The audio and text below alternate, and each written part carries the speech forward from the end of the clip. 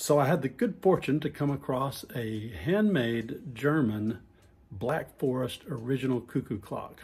It had a few problems, but I was able to repair it, and it is now 100% functional and hanging at the end of my hallway. I'm really excited about it, and it is super cool. I'm going to show you around. All right, so I've got her mounted on the wall, and I think she looks lovely there. It's a nice interest piece for this area. And so we can see the little pendulum ticking. The way you wind it is by lifting these. Each one controls a different function. And then you've got these birds here. This one's attached to the left bellow. And this one's attached to the right bellow. You hear the little whistle there.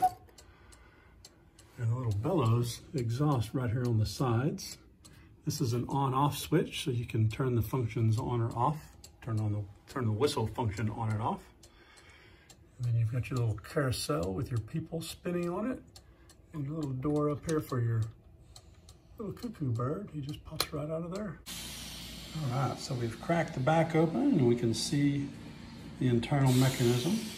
It is wonderfully made. So back here is the clock mechanism itself.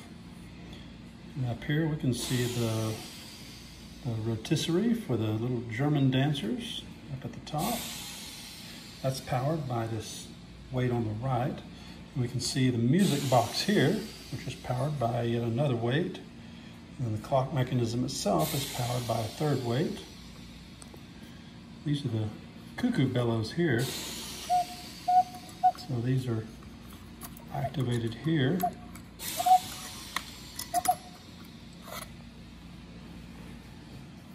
There's one on each side. Those are tied to the little birds on front, so they bob up and down. This is the chime striker here.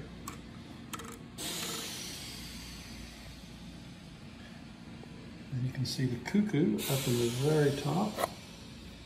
And this little wire here makes him bob up and down as he pops out. It's just beautifully made. This is your little sounding box here that tunes the actual cuckoo, or the whistle. This is simply just a whistle, and they're blowing on it with this bellow.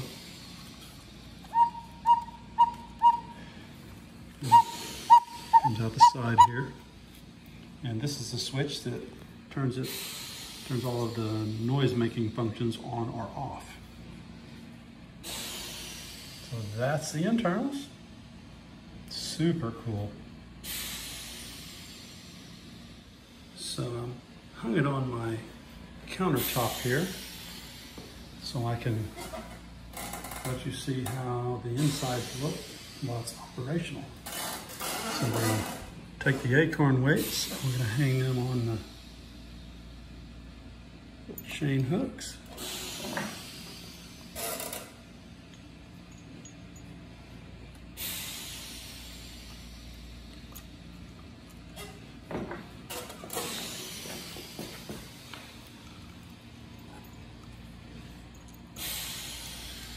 And then we need to hang the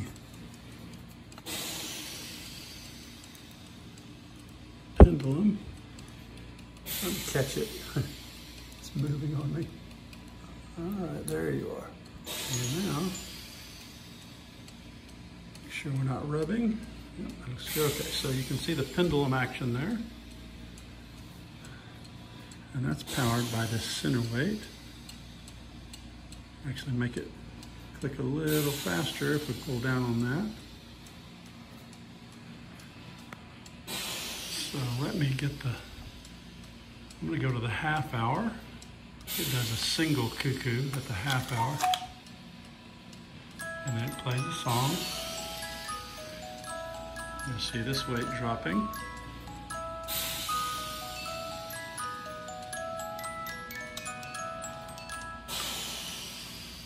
Now I'm going to put it in silent mode. That way it doesn't trigger every time, because you can't move it while it's going through its little process. And we get all the way back around to noon, so we'll have 12 cuckoos. And okay, so we've got the clock ready to go. I'm going to rotate it around to get in a better position here where we can see everything.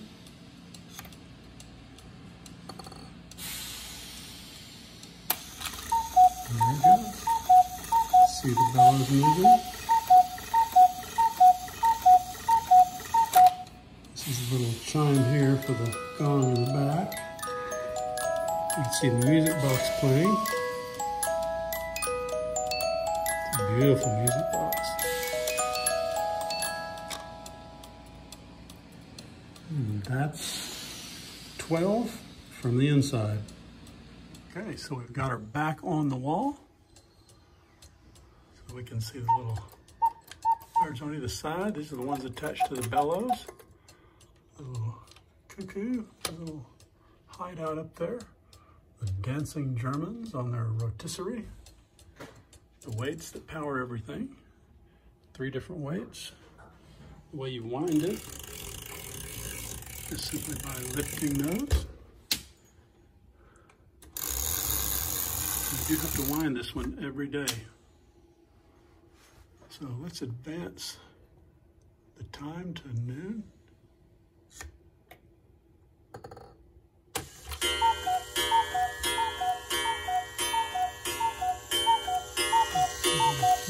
Little dancing birds. And dancing Germans start. You can see the leftmost weight descending. If we prevent that from descending, we stop the music. And that's how she works. A Black Forest original cuckoo clock, fully restored.